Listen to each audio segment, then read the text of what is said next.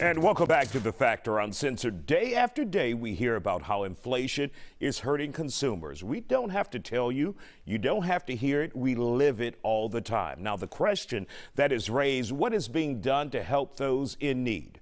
Judge Wanda Adams here in Texas and Houston tells us about how they are teaming up to help people avoid evictions from their homes before it's too late.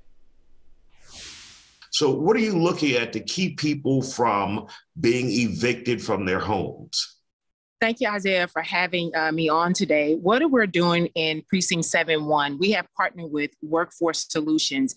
And just like I encourage the tenants every day, every week when they come into our office that, there is hope for tomorrow. But usually like 90% of the time when the tenant comes up to the bench where I'm sitting, I ask them what's going on. I give them the opportunity to share. And usually it's because they'll say, Judge, I lost my job.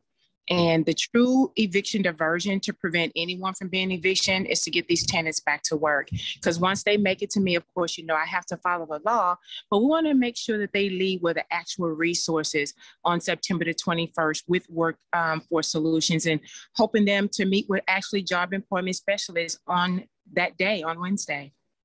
And of course, and I want to make this perfectly clear, as a judge, when you're doing an eviction involving individuals, involving families, you can't tell the landlord, hell no, they're going to stay in that house without paying rent.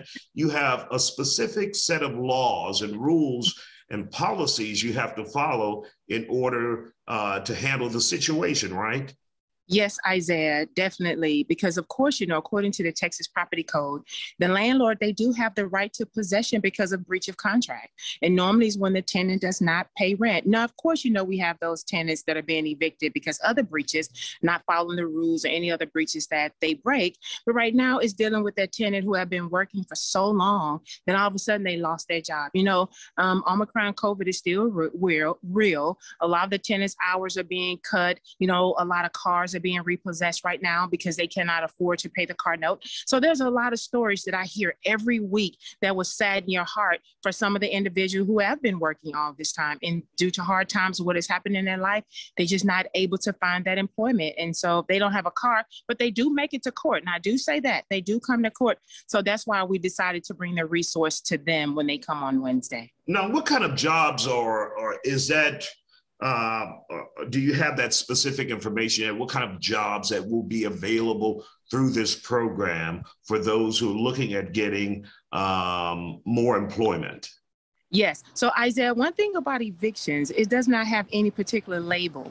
I've had someone that walked into our court who was engineers. I've had nurses that walk in. I've had teachers to walk in.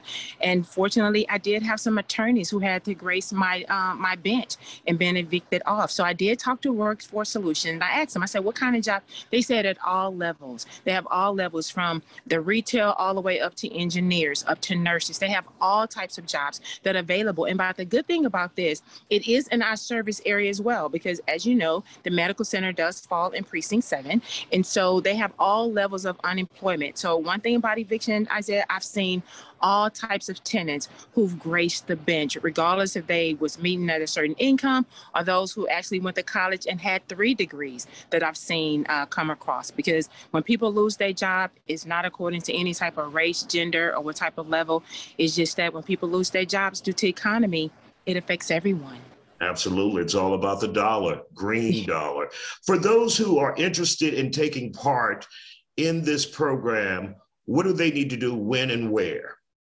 So we're actually having the event on this coming Wednesday, beginning at 9:00 a.m. at the courthouse at 5737 Cullen Boulevard.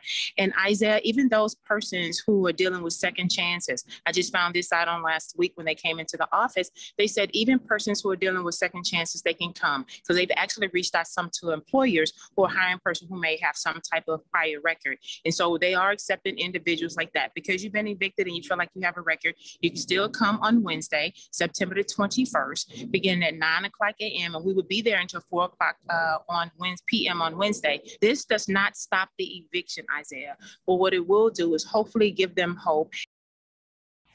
Make sure you check that out Wednesday at Justice Court 7 to 1 here in Houston, Harris County.